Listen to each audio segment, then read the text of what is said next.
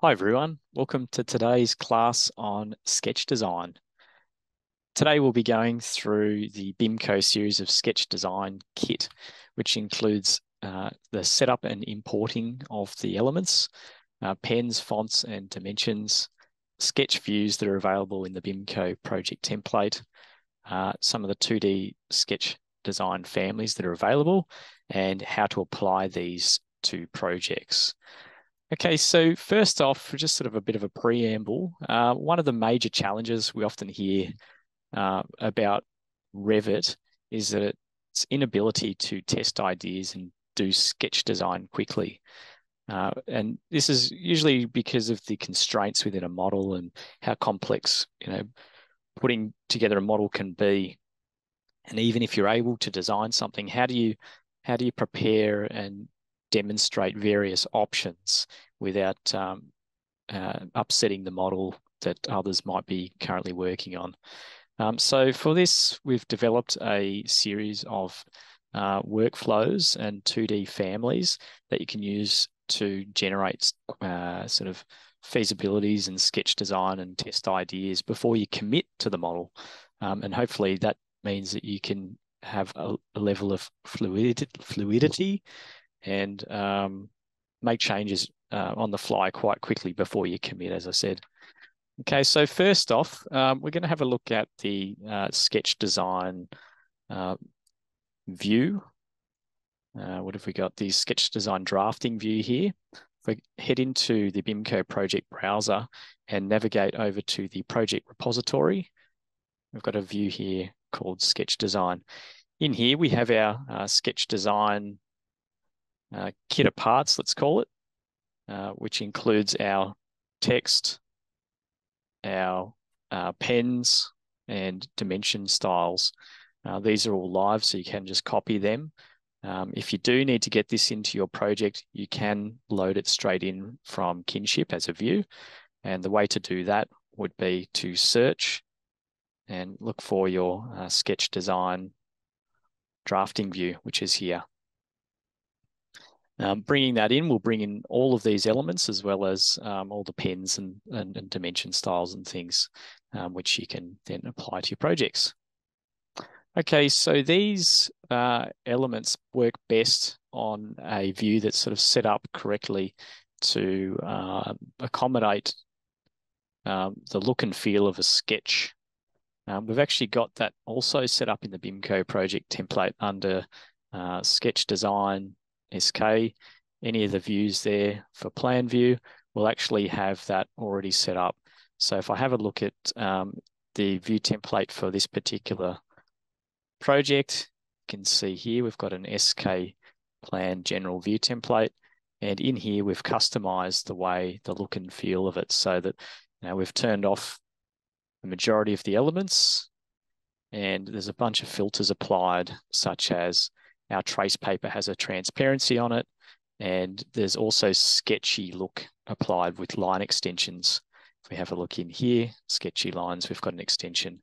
We've stayed away from jitter. We don't find that it presents that well, so that's up to you though if you'd like to apply that to your own views. So what we're looking at here is just a series of 3D walls actually. So this is our space that we're going to be looking at sketching over the top of today. Okay, so on within the BIMCO Sketch Design Library, we have a series of 2D families. I'll bring those up now. We've got them up on Kinship in their own dedicated library. We head down to our BIMCO Sketch Design Library here. We've currently got 27 items in there. And you can see in here, these are our sketch design items. So SK, and it's got 2D on the end, so we know and we can search for these. These elements have been developed with reference to the Metric Design Handbook, so that the look of them is quite simple and they're not sort of overwhelmingly complicated and easy to use. We do build in a lot of clearance zones and things into these as well. Okay, so the SK trace paper is probably the first thing that we'd like to bring in.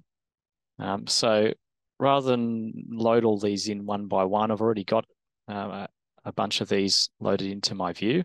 I've actually even copied over this entire drafting view. You just copy the elements into the project. I've also placed a bunch of these families here, so I can quite quickly and easily drag them over to my view. So these are 2D. Okay, so let's start off by putting down our sketch trace paper. So I'm just going to open up our search here and look for our trace and select that. And we're going to go with yellow trace today, but we do have white trace as well. Okay, this won't actually show until you place it. So top left, and it's just got some instance parameter grips that you can use to stretch or tear your paper off, your butter paper off. And if you want, you can add a little bit of an angle to it to give it that sort of sketchy look. Okay, next up, we're going to define some of our elements in our apartment here. So we're going to either copy from our series of lines over here. We might say pick our blue pen thick line. We've got 3 different thicknesses here, and I can copy one of those down. And we can say, let's say, bring that to the front. And we can just sketch that in. So I'm just going to use the align tool. Now remember, we're just sketching here. So we're just going to do this quite roughly. And if you want to create a new line, you can click on it, go CS, which is create similar. And we're just going to sketch in roughly some sort of apartment layout here and not getting too finicky about it. Okay, next up, we're going to want to insert, say, some doors into our apartment. So we can do so by searching our library. We've also got some available here. We've got, these are parametrics. So we've got your common sizes, 720 through to 1020. We're just going to use this 820 door here. Again, it's just 2D. So just throw it down on top of the model and place it where you need it. I'm just going to roughly copy it around using CC for copy. Spacebar rotates it. Okay, happy with that. Next up, let's pop in some beds. Copy this over here. Spacebar to rotate it. Place it where you need it. Again, we've got various sizes that you can use. This is a queen size, but if you'd like a king size, double size, you can swap it out like that. And they often have things like tables. Now, not everything has to be a family. So you can see that we've just done the walls roughly as a thick line, but you may wish to sketch in some wardrobes. Let's go and grab some of our 2D line work by going into Annotate, Detail Line. That's basically what we've been drawing. And here's our solid blue pen, 3, 5, and 7. Let's go with 3 just for our wardrobe here. Something like that. You know, and remember, you can always just refine it as you like. Don't want to get too precise on this. It's really just trying to test ideas. Okay, and then we'll do create similar on that. And we'll do one similar over here. Okay, let's go through and populate some of our spaces. So here we have a table. I'll show you how to assemble this. So we've just got a table, it's a rectangle. Maybe this will go out here. Let's just pop in some detail lines. Again, sketch them out. This table's quite quickly parametric, so you might change the width of that to something else. And we'll grab a couple of our chairs. Again, they're just very simple shapes. You know, it's just idea testing. Okay, so we're just going to use a line there. Bring that in, move that in, and copy that. Copy that. And mirror it over. MI for mirror. Oh, just make sure that you have copy picked on, and then you just change your draw order so I can bring that to the front. Okay. Continue to populate our space. Let's grab a coffee table and a couch. Space bar there. Drag that in. Again, that's parametric if you want a larger coffee table. And let's use some of our different pen styles. So detail line there. Maybe we want to use a red pen for our kitchen. So let's just go with maybe about that, something like that. Nice and deep. And if you want to just sketch it in. And then, you've got the option to just include some other elements that might be important, like where is the cooktop going to go and sinks and those sorts of things.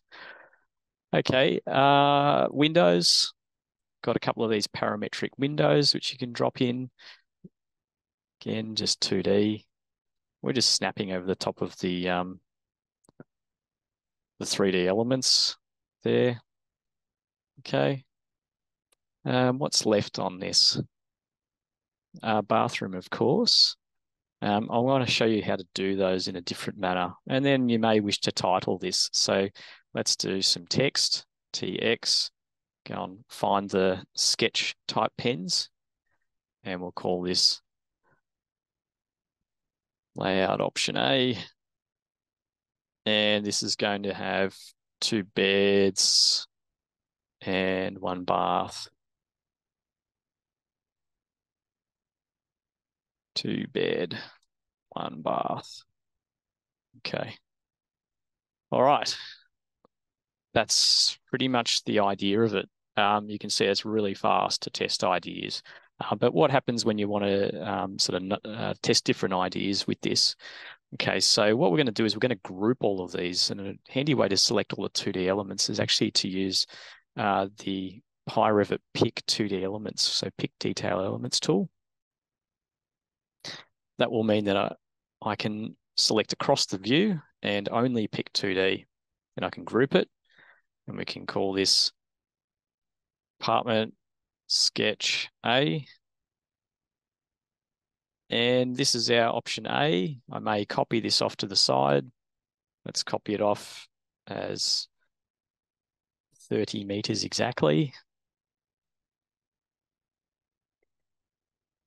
Now with this, this group, you do want to specify the origin of it if you do want to swap it and make different types. So when you select the group, you've got this origin for the group, which you can drag, and you pick sort of a corner that will be fairly stable. In this case, I'm just picking this bottom left corner, and that will update this one over here because it's the same group at the moment.